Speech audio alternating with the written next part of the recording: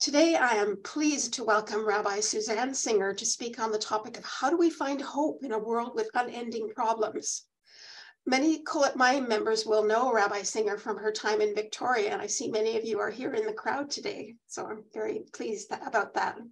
That was more than 20 years ago when she served as a student rabbi at Kol Mayim.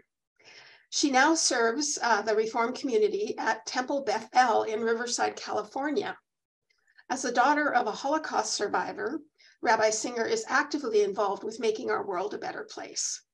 She recently served as a member of the Reform Movement's Commission on Social Action and as president of the Pacific Area of Reform Rabbis. She also served on the City of Riverside's Task Force on Police Reform, as well as a commissioner for the City of Riverside's Human Relations Commission. She has led advocacy efforts through local interfaith organizations to develop alternatives to incarceration, as well as aid in dying legislation.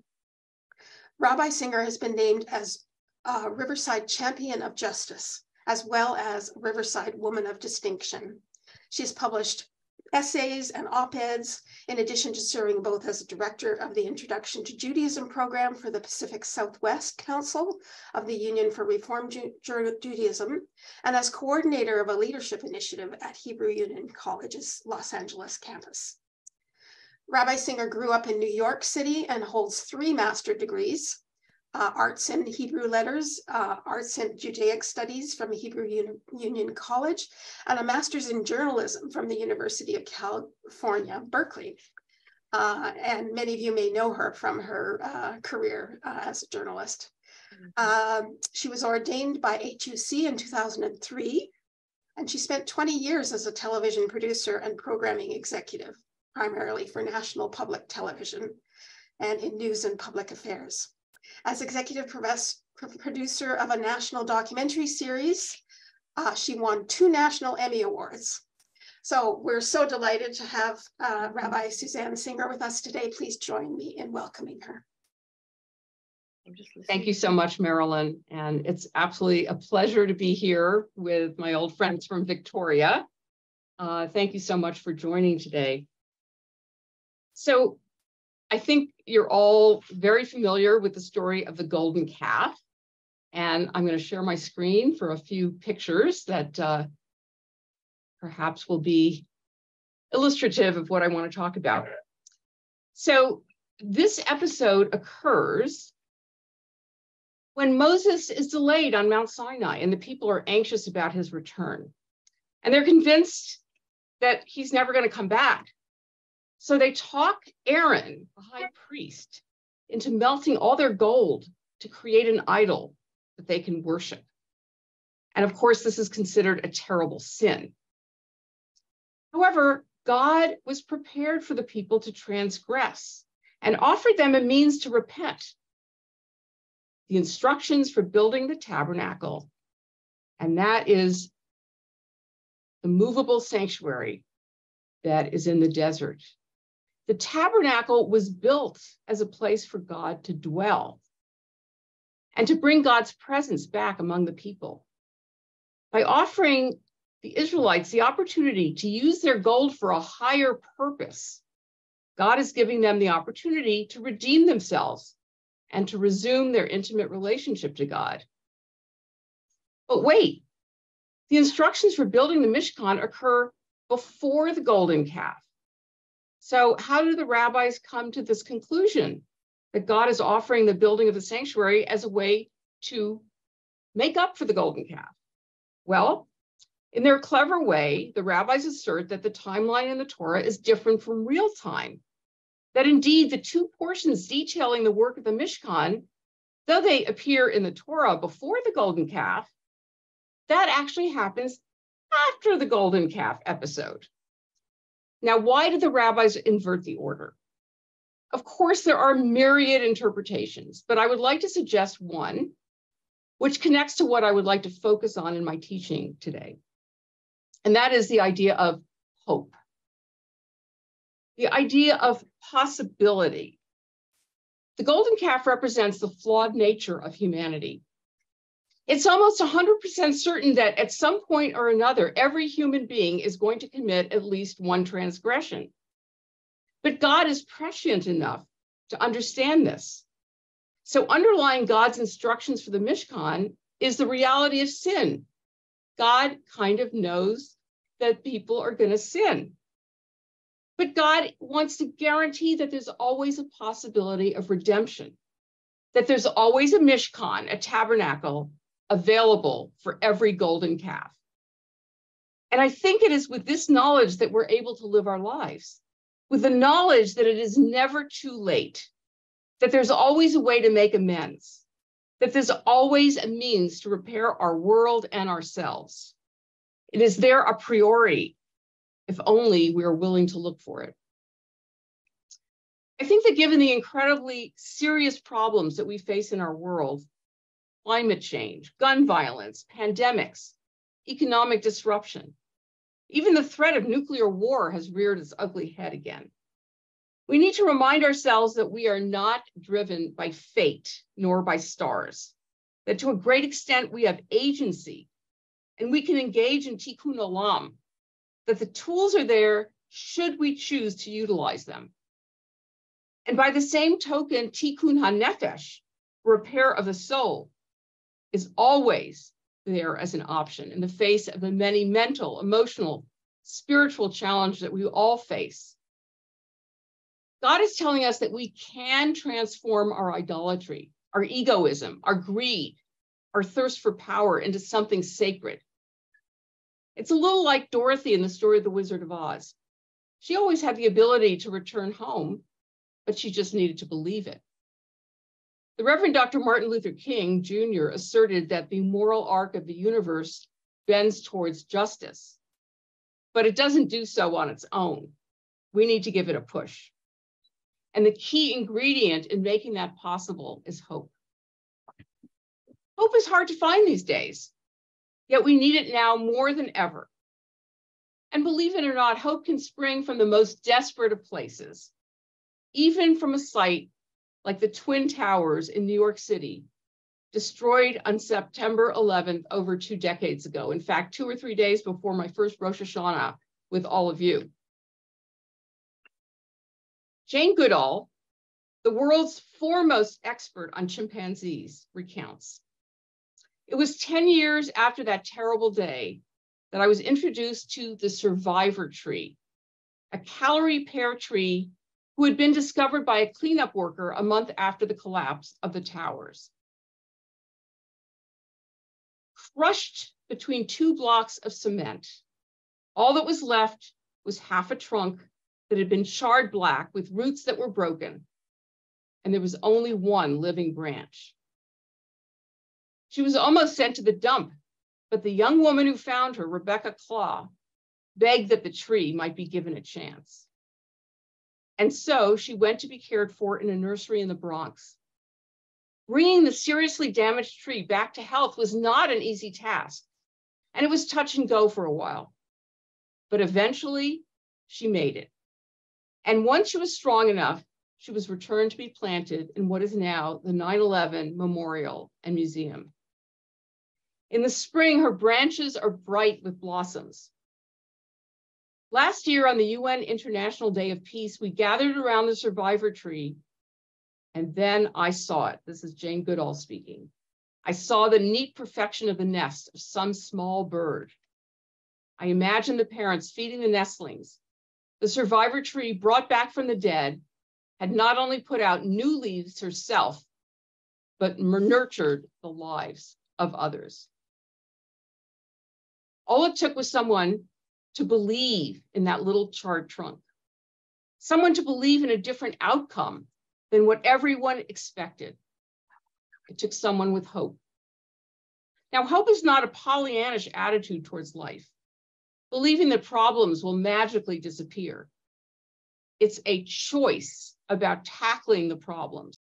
Rabbi Betsy Forrester explains that false hope only masks anxiety. Real hope is a commitment. Psychologist and author David Arnau gives us this definition of hope.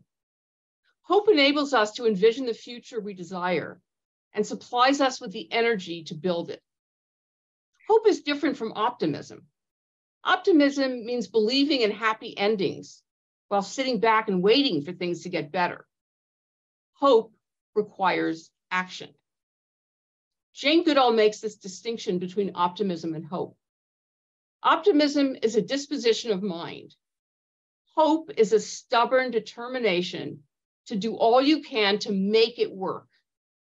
And hope is something we can cultivate. Hope does not deny all the difficulty and all the danger that exists, but it's also not stopped by them. There is a lot of darkness, but our actions create light.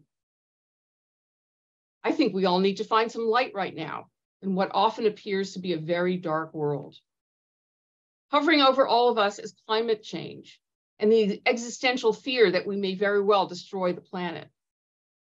Of course, you all experienced this, I think, last summer, the summer before. Temperatures of 116 degrees in British Columbia. Fires so fierce, they actually affect the weather. A 2-year drought that might very well last much longer. Now, we got some rain in the last few weeks here in California, but that doesn't mean we're out of the woods. At the same time, torrential rains on the east coast of the US and on the west coast have caused massive flooding. The sea level rising in Florida to the point where the streets of Miami are starting to resemble those of Venice. Yet, there are a number of climate activists who are convinced that we have the tools to save the earth. If only we could muster the hope and the energy. And it's precisely this sense of agency that hope gives us, because in the end, it is up to us to design our future. And this is exactly what God had in mind when God made a covenant with us, that human beings join with God as co-creators to strive to complete and perfect the world together. If we keep hope as our North Star, we can accomplish amazing things. It gives us the courage to forge ahead despite formidable odds. Take, for example, the Ethiopian Jews who made it to Israel in the 1980s, trudging through the desert for weeks under awful conditions before finally being airlifted to Israel. One of them, Michal Avera Samuels, explains that her community did not know that Solomon's temple had been destroyed. It was destroyed in the year 70. They tried to remain pure in order to deserve entering the temple.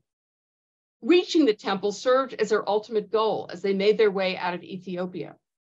She writes, "The ideal of Jerusalem was the force that provided us with the stamina to persevere during the arduous trek through the desert. It was the dream that kept us going. We wanted to reach it, achieve it.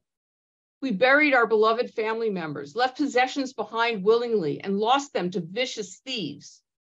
We struggled to keep going despite the terrible conditions and the hunger, only because of our goal to reach Jerusalem of gold, and after so many generations, stand at the gates of the Holy Temple." When we face adversity, it's hope that gives us the confidence to rally our indomitable spirit to overcome it. Resilience is linked to the belief that we can make a difference in our lives and the lives of others. Hope really gives us the will to not only heal ourselves, but to make the world a better place. Indeed, according to essayist Gabriel Marcel, it's only when we are tempted to despair that hope can exist. It is a willed response to despair. The word despair actually comes from the Latin, and it actually means without hope. Hope is an investment in making another outcome possible. And it takes perseverance and strategy, because we usually cannot make the changes we envision on the first or even the second try. You might find this surprising, but hope is actually a very Jewish value. The rabbis of our tradition tell us that when we arrive in heaven, God will ask us 7 questions, the most important of which is, did you live with hope? The late chief rabbi of Great Britain, Jonathan Sacks, explains Western civilization is the product of 2 cultures, ancient Greece and ancient Israel. The Greeks believed in fate. The future is determined by the past. Jews believed in freedom. There is no evil decree that cannot be averted. The Greeks gave the world the concept of tragedy. Jews gave it the idea of hope. Think about our central story, the Exodus. The Israelite slaves were in bondage for hundreds of years. If the story were told in ancient Greece, that would be their fate forever. But in the Hebrew Bible, one of those slaves, Moses, had a different view and a different vision of the future. Israelites would be freed. They'd be freed from their bondage and be in a land of their very own. The Exodus story tells us that our circumstances do not define us and that we can change those circumstances for a better future. The Talmud amplifies this message because even before the Israelites leave Egypt, when they are at their very worst, under the yoke of Pharaoh, Moses' sister Miriam does not allow them to give up. Upon hearing of Pharaoh's decree to drown newborn Israelite males, Amram, father of Miriam and future father-in-law of Moses, the greatest man of his generation, said, "We are 19 laboring in vain." He reasoned, why have children? Pharaoh will kill them. So he divorced his wife, Yocheved, and the rest of the Israelite husbands followed suit. Miriam confronts her father, saying, Pharaoh decreed against the males, but you decree against the males and the females. In the case of the wicked Pharaoh, perhaps his decree will be fulfilled, but perhaps not. Whereas in your case, because you're so pious, your decree will certainly be followed. Whereupon Amram remarried Yocheved, and the rest of the men took their women back. The Talmud continues the tale. As a child, Miriam prophesied that her mother would give birth to a son who would redeem Israel. When he was born, light filled the room.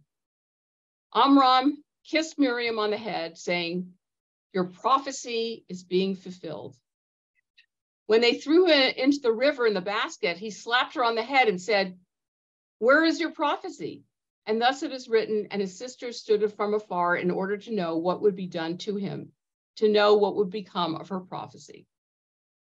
In other words, because Miriam had hope and belief in a future that was different, she insisted that her parents have another child. And that is the ultimate sense of having hope, is to have a child and to bring someone into the future.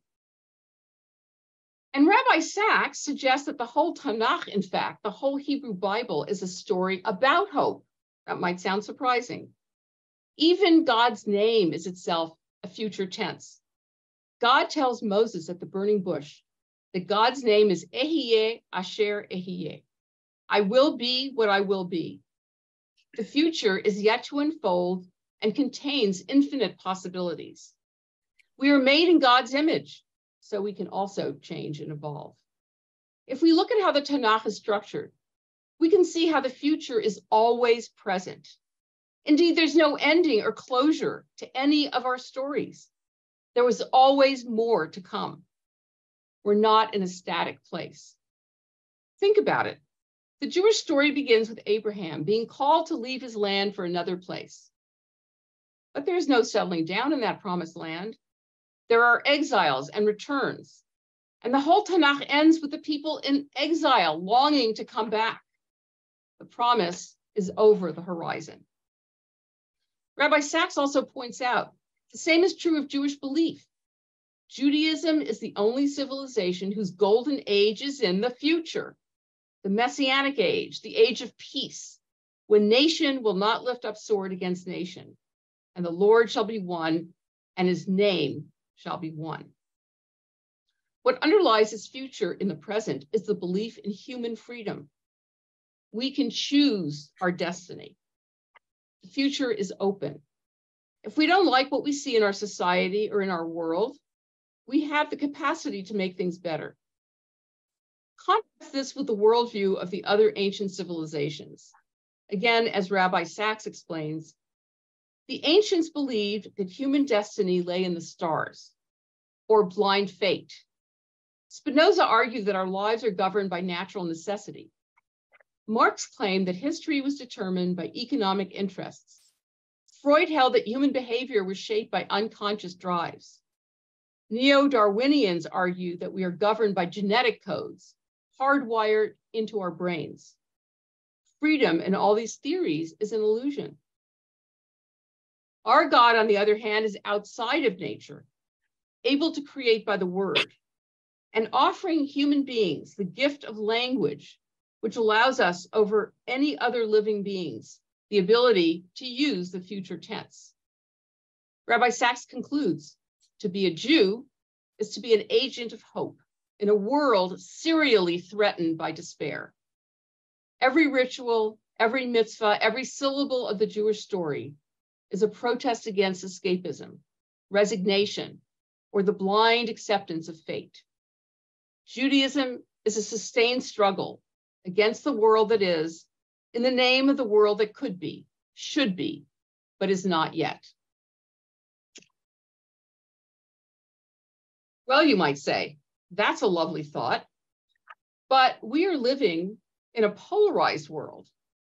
There is no way to change the minds and actions of those on the opposite side of the political spectrum. Well, I wouldn't agree completely, as radical shifts are possible and have occurred. Take the story of Derek Black, for example. So this is Derek Black, who was referred to by his father as the devil child. And this was meant as a compliment. Derek's father, Don Black, was the creator of Stormfront, the internet's first and largest white nationalist site. His mother, Chloe, had been married to David Duke, one of the US's most infamous racial zealots, in the word of the Washington Post, which featured the story about Derek. David Duke was also Derek's godfather. Derek was raised in the world of white nationalism, and at 19, he was already a prominent spokesperson for the cause. He hosted his own radio show, launched a white nationalist website for children, and was considered one of the leading lights of the movement. 8 years later, Derek was trying to untangle himself from the movement. What happened to cause this turnaround? Well, after high school, Derek decided to study medieval history. So he applied and was accepted to a liberal arts school with a strong program in that subject.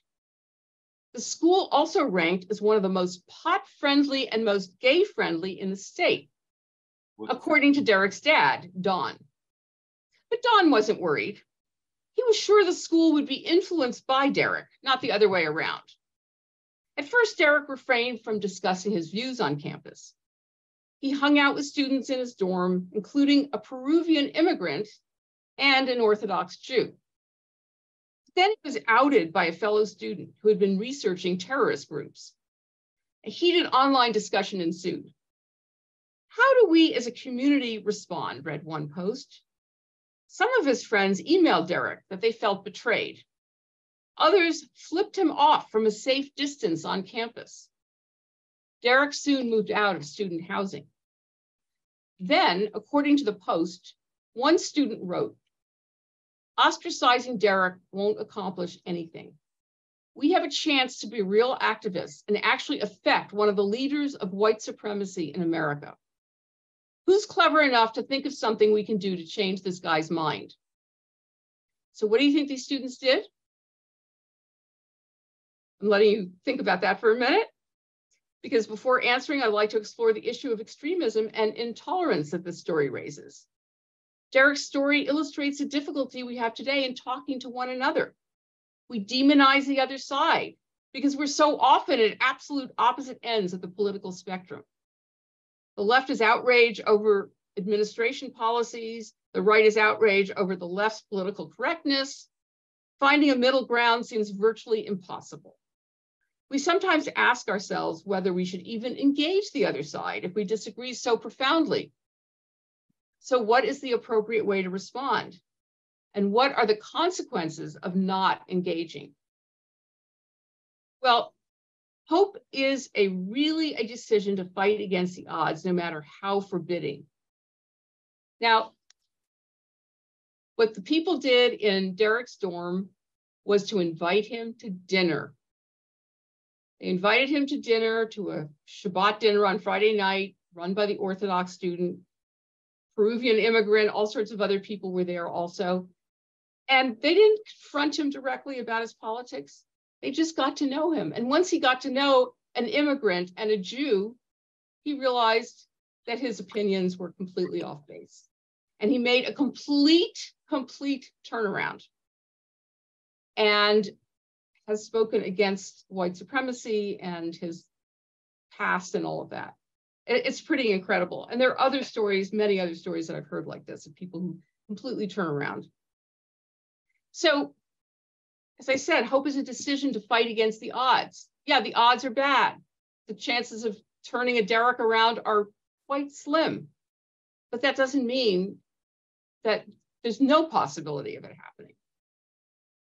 If you think about the Jewish people over the many centuries, how have we survived with so many other ethnic groups disappearing? We should have been destroyed so many times. Yet here we are returning to Israel as a sovereign nation. That seemed impossible, didn't it? And yet we have our wonderful Israel, despite the fact that that seemed completely impossible. So, should she say something about Israel? We preserve this hope, despite everything, despite all the attacks against it, even though it seemed like a complete pipe dream. So there's Theodore Herzl, who famously said, if you will it, it is not a dream. That's really, I mean, unfortunately, he did not live to see his dream come into being, but he set the stage for it. And even Holocaust survivor Elie Wiesel speaks of the centrality of hope. He said, one must wager on the future. I believe it is possible, in spite of everything, to believe in friendship in a world without friendship, and even to believe in God in a world where there has been an eclipse of God's face. We must not give in to cynicism. To save the life of a single child, no effort is too much. To make a tired old man smile is to perform an essential task. To defeat injustice and misfortune, if only for an instant, for a single victim, is to invent a new reason for hope. Again, this is not to deny that there's much to be concerned about in this world. Aside from climate change, there's an awful war going on in Ukraine. The coronavirus epidemic and pandemic, which wreaks so much havoc, is really not over. Inflation is out of control. With concerns particularly about the rising costs of fuel and food and housing, the pressing need for healthcare reform here and in Canada, global supply chain problems, and democracies are at risk in so many places. Yet, interestingly, according to a recent New York Times article, on many metrics, the world is generally doing a lot better. That might be surprising. War is rarer today by some measures than it has been for most of the past 50 years. Genocides and mass atrocities are a lot less common. Life expectancy, literacy, and standards of living have all risen to historic highs. Also steadily declining in recent decades, hunger, child mortality, and extreme poverty. So why does it often feel like, despite all the data, things are only getting worse? Well, there are a few reasons for this. The ways in which the world is most significantly improving tend to be gradual, unfolding over generations. And many of the changes are about prevention. No one notices the wars that don't happen, the family members who aren't claimed by disease, the children who don't die in infancy. thanks to the internet, with news consumption far greater than it once was, even those who live far from crises now live in a digital world of constant dire updates. If your social media feeds and home screens serve up a steady stream of calamities, they can feed an overwhelming, sometimes misplaced sense of threat, as if the world itself were caving in. Still, the feeling that the world is getting worse is not universal. In fact, it is mostly held by residents of rich countries like the United States and Canada. Survey after survey has found that a majority of people in low income and middle income countries, such as Kenya or Indonesia, tend to express optimism about the future for both themselves and their societies. So maybe we should stop and see the bigger picture. Maybe we need to take the long view. In the end, hope is a strategy, not a feeling, and it's within our power to call it forth. And how do we do that? We have some authors who have given us some ideas. So author Doug Abrams, who wrote this book about hope with Jane Goodall, tells us that hope science has identified 4 components that are essential for any lasting hope in our lives. We need to have realistic goals to pursue, as well as realistic pathways to achieve them. In addition, we need the confidence that we can achieve these goals and the support to help us overcome adversity along the way. We must choose to have hope. In the words of historian Howard Zinn, human history is a history not only of cruelty, but also of compassion, sacrifice, courage, kindness. What we choose to emphasize in this complex history will determine our lives. If we see only the worst, it destroys our capacity to do something. If we remember those times and places, and there are so many, where people have behaved magnificently, this gives us the energy to act, and at least the possibility of sending this spinning top of a world in a different direction.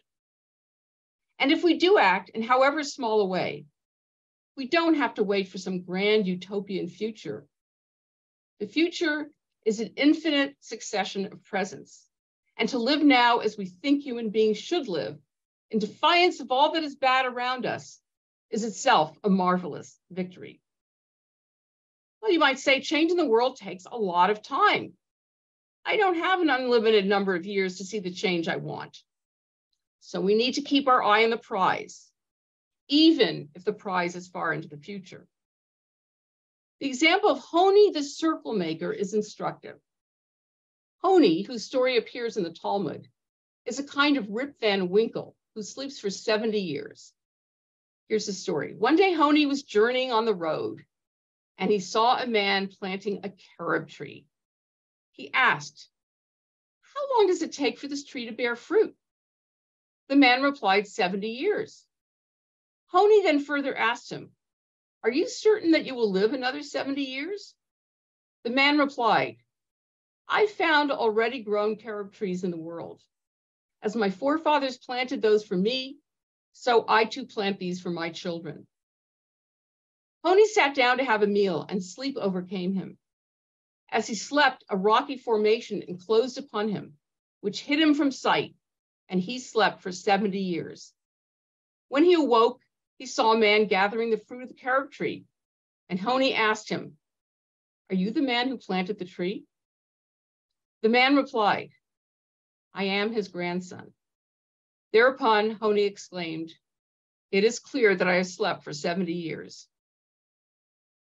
The lesson to take from this story is that one needs to believe in and build a future, even if we ourselves may not be there to experience it, and even if we are not recognized for what we do.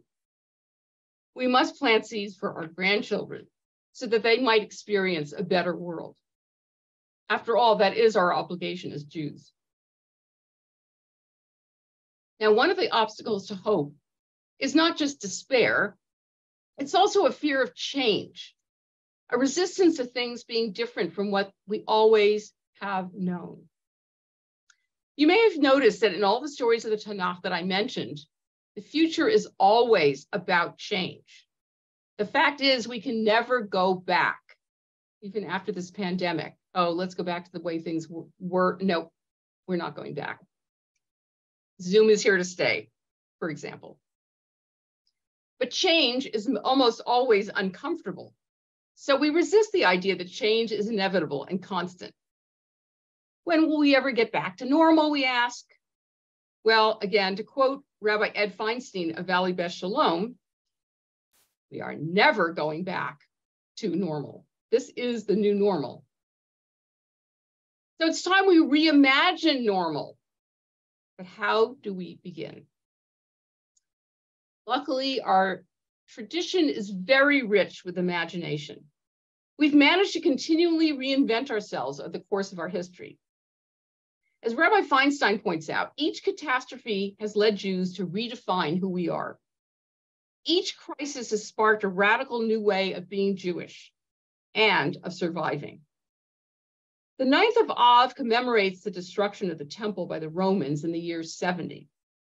This was an incredibly devastating moment for Jews and for our sages.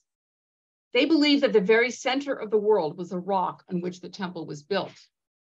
Not to mention that the temple was considered to be God's dwelling place. Up to this point, our religion and our identity were based on 3 fundamental elements: the land of Israel, a descendant of King David on the throne, and the sacrificial temple cult. Once the temple was gone, we were in exile from the land, and the Davidic dynasty was no longer in power. How could we continue? Well, the rabbis came up with 3 new pillars to sustain Judaism. The world stands on 3 things. Perhaps you sing this sometimes when you do a hakafa. Al shlosha devarim ha'olam omed, al ha'torah ve'al ha'avodah ve'al gemilut chasadim. The world stands on 3 things: on Torah, worship, and loving deeds. These elements of our new identity could be practiced anywhere, anytime, and by anybody. In other words, the rabbis created a portable Judaism. And unlike many people of the ancient Near East, thanks to the rabbis' imagination, we're still here. That's why Rabbi Feinstein says we should celebrate the 10th of Av, the day after the temple's destruction, because we did not allow that catastrophe to annihilate us. 2 other very important inflection points that Rabbi Feinstein points out. The first one, the expulsion of Jews from Spain in 1492 was, of course, incredibly traumatic as well. Our sages' response was to develop a mystical understanding of this tragedy. The Zohar, composed and written during the Spanish Reconquista, is a central document of Kabbalah, the mystical tradition of Judaism. The Zohar imagines that the exile of the Jews is a metaphor for the exile of God's presence from the world. God's presence is called the Shekhinah. And here's how one Kabbalist describes the Shekhinah's exile. At the beginning of creation, the Shekhinah dwelled on earth, and the flow of blessings came down from heaven. Then came Adam and sinned, ruining the system, blocking the channels, causing the blessings to cease. So the Shekhinah fled. Thus, the world's order unraveled, and Shekhinah roamed like an itinerant from place to place. For the Kabbalists, it is the responsibility of Jews to save the world from this exile by performing mitzvot, commandments. Performing a mitzvah releases sparks of the divine. The Sfat Emet, another Kabbalist, puts it this way: it's really within human power to renew each thing. However, darkness covers the earth.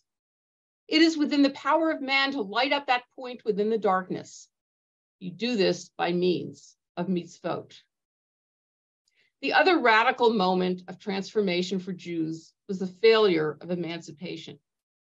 Though Jews in countries like Germany and France became full citizens in the 19th century, anti-Semitism did not go away. In fact, it became more virulent. Confronting this reality, in 1896, Theodor Herzl publishes Judenstaat, the Jewish state, advocating for a Jewish home. Zionism was thus a response to the notorious Judenfrage, question of the Jews, or really the, quote, problem of the Jews. It would only happen after Herzl's lifetime, but in 1948, the state of Israel became a reality. Again, quoting Herzl, Im tirtzu ein zo agada, lihiot am chofshi ba'artzenu be'eretz Zion ve'Yerushalayim. If you will it, it is not a dream, to be a free people in our land of Zion. Our capacity for innovation and imagination is also clear in the incredible work Israel has accomplished in the area of high tech, which is why the country is known as a startup nation. It seems to me that we are now at such an inflection point, both in our history and in the world, and within Judaism. How do we know when we're at such a point? When the old ways don't work anymore. Remember that old saw that is falsely attributed to Albert Einstein. Definition of insanity is repeating the same mistakes and expecting different results. To bring it even closer to home, how do we reimagine Judaism in the 21st century? Because it's clear, not just synagogues, but churches too are shrinking, merging, folding. The model that has served us for many decades is no longer viable the way it once was. The younger generations don't seem to want what we have to offer. We can no longer assume if we build it, they will come. As URJ President Rick Jacobs asserted a few years ago, synagogues no longer automatically come with Jews. And I don't think we can close our eyes to this reality much longer. One question that we must ask is, are denominations with their bureaucracies still needed? Eek, that's a big question to ask. Or is there some way to think about bringing the conservative and reform movements together? Or maybe we're post-denominational. Another question that's even more key. What is the purpose of the synagogue? How do we best serve those who are members and those who wish to become members? Are there ways in which we can partner with other synagogues and other Jewish institutions? We learned during COVID that technology can go a long way towards reaching a wider audience. So how much do we need to hang on to real estate? Author Simon Sinek, who wrote Start With Why, says that successful organizations are those that are very clear about their purpose. They don't sell what they have to offer, but why they are in business. For example, Apple is so successful because they market their vision, not their products. Quote, "We are here to challenge the status quo," might be their motto, not "we make beautifully designed computers and phones." Another example, TiVo allowed you to pause what you were watching on TV and allowed you to skip commercials. Great idea, right? Well, TiVo failed miserably. What if they had offered people this idea? Are you someone who likes to be in control? That might have made them wildly successful. As Simek says, people don't buy what you do, but why you do it. We need to be really clear about our mission. Why should people value Judaism? Maybe because it gives them hope. Why should they join a synagogue? Does our mission speak to the younger generation? Should we start thinking out of the box? Let us be inspired by the words of Kathy Cohen, who wrote Prayer for Change. The sky is so wide, without boundary.